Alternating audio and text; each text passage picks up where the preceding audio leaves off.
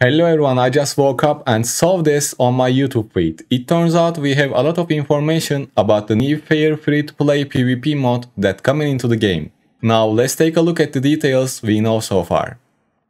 And the game mode is called Chasing the Deer Forest. I don't know what's the name gonna be in the global version, but this game mode is available in China for now, but it's gonna be available worldwide soon, but we don't know when. And it's a free-to-play fair game mode that plays like a battle royale. Now let's start reading. The world is full of dangers and unknowns, and everyone is looking for a chance to survive. You must work with your teammates to constantly explore and find resources to ensure your own safety. In the process of survival, constantly improve your strength to make yourself stronger. Also stay alert at all times. Beware of other squads trying to catch you by surprise. So we are playing with teams. This is a battle full of challenges. Only those adventurers who are strong and brave enough can gain a foothold in it and win endless glory in the end. Actually, this game mode might be called Zulu Forest. 6 teams with 24 people, each team competes in the same field for each faction. Kill monsters to upgrade and collect resources in the Deer Forest. And fight against other teams in the ever-shrinking safe area so that you can survive to the end. So basically we have a map and it shrinks just like other battle royale game modes. And it shows us early access servers. These are probably Chinese servers. And they mentioned early access time, but that doesn't really apply to us, so I'm skipping that. And now we have the winning rules. This is a friendly match organized by the Gladiator Guild. There are 6 teams with 24 people in total. In the competition, the first team to defeat 12 people or survive to the end will win the final victory. If all team members are defeated, they will be eliminated from the game and can re-register to participate. Perfect. And next we have the rules. The entry character is level 1 and recovers its own strength by defeating monsters and players in the game. The secondary equipment, which means the set items, on the left of the character is not brought into the game, but can be obtained from the treasure chest in the arena. Defeating players can get the opponent's equipments and legendary gems.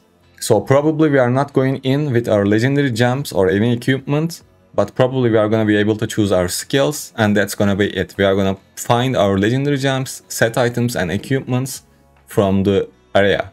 We have some gameplay skills. House provides concealment and there must be a treasure chest. Grass provides concealment. Altar of Fury increase output.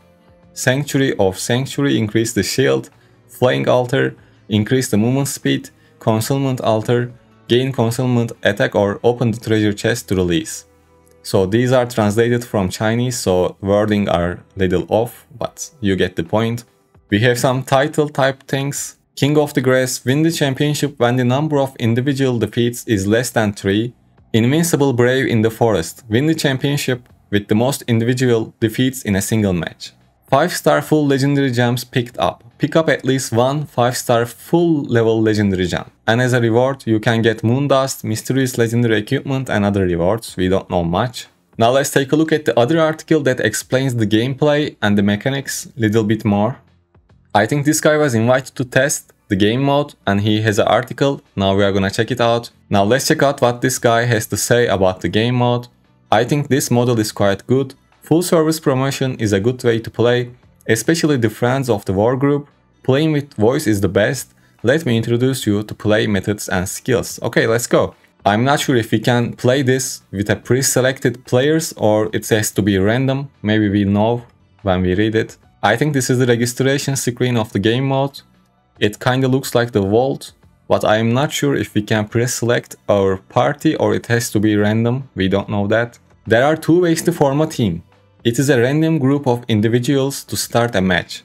Looking for a team is to make sure that 4 people start to match. When looking for a team, you can match teammates and career. Generally, there are many people who choose this match. So it's little unclear. I am still not sure if we can play with our friends in a party. We will see. In a game, there are 24 people and 6 teams. Condition of victory. A total of 24 people, the team killed half of 24 people or eliminated other teams to achieve the final victory and the whole team died. And this is the most important part. Fair game. Everyone is in level 1.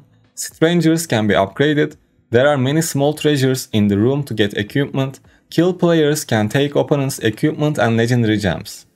So still we are not sure how we are gonna get legendary gems on this map, but probably from chests or other things, I'm not sure. And when you defeat a player, you are gonna be able to take their equipment and legendary gems, just like in any other Battle Royale game. Map skills: there are grasses on the map that can be hidden, the altar can be exported, the house can be hidden, and there must be a treasure chest. So we can hide in the grass and the houses. It looks like there's altars, can maybe gives us health potions or any other buffs. And this looks like the map. As you can see, it's shrinking to the selected area. All players in the start will move together and then find the landing point together. So I'm not sure what that means. Map landing point. It is very important to transmit one point. It must be people at the specific landing position. You can also manually control the specific landing point. It looks like we are gonna choose our starting point at the beginning of every single game. When landing, you can control the landing point. To scatter will be set on fire if you touch a team that will play. I'm not sure what that means. We can see there are very many red dots. Yeah, of course, they are the enemy players. Battlefield information column, he is talking about this. When you enter the game, you can see the information column on the left. The number of total people is 24. The highest level of personal grade is 10, so I guess we start with level 1 and level up to 10. And the skill mix is selected before we enter. So we are gonna choose our own skills before entering the game. Teammates in the first game will not, and they will be broken one by one when they go in and play each. So this game must go together and land together for 1 point. This is the most critical thing. So he's trying to say playing together is very important for this game mode. Of course, it's a Battle Royale mode. It should be important. After being killed, you will be on the verge of death, but you can be saved by your teammates. So they can recover you in a time period. And then you can move on playing, I guess. Demon breath warning, so it's a poison gas type of thing. The information column in the upper left corner will tell you the time and the remaining time of the impending circle. Don't chase people blindly, you must look at your teammates and act together, of course. And you are gonna get set items from treasure chests. Well of life, blood volume can be supplemented, but it cannot be interrupted during the process. Blood volume probably means life, and you can recover your life from these things. And in this picture he is showing the rooms, and rooms have one treasure chest inside of them.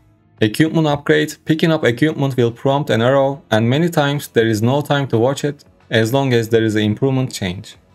Okay, this is just like in the fractured planes. Killing other players also requires our teammates to guard together so as not to be saved by each other teammates.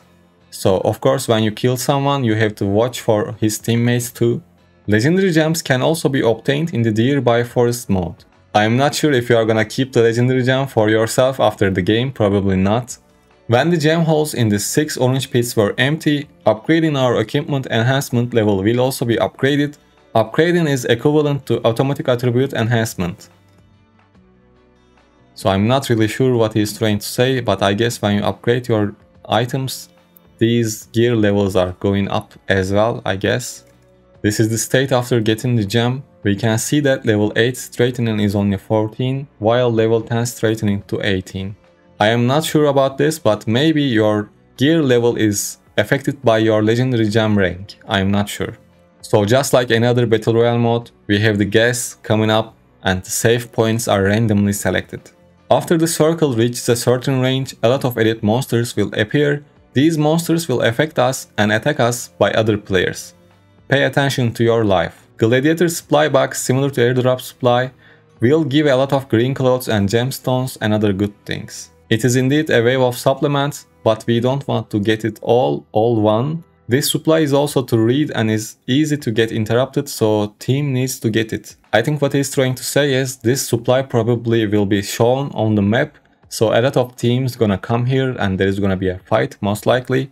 And you might not be able to open it up by yourself, but I'm not sure, maybe you can. And actually it looks like you can open it up by yourself, so we will see. And here he's talking about set items. Of course these are gonna be random drops, so you are not gonna be able to make a good combination right away, but use them anyways because it's just better than nothing. So I guess this is his first win. I'm sure his 2 teammates are dead, but they won. GG's to them.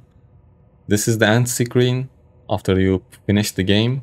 So I think they won the game by defeating 12 players. He killed 8 of them and the teammates killed 4 of them and they won the game. These are the rewards, nothing special, but I think this game mode is gonna be so much fun, especially since it's a free-to-play friendly and a fair game mode. Let's check this out too. It is 6 orange costumes to enter, which means equipment. We are gonna use only 6 pieces of our gear, not 8 pieces, so we are not gonna have stances. Talented location bird machine is useful. I'm not sure what he's trying to say, but maybe he's talking about the importance of the starting point selection. I think this game mode is going to be fun since it's fair and free to play.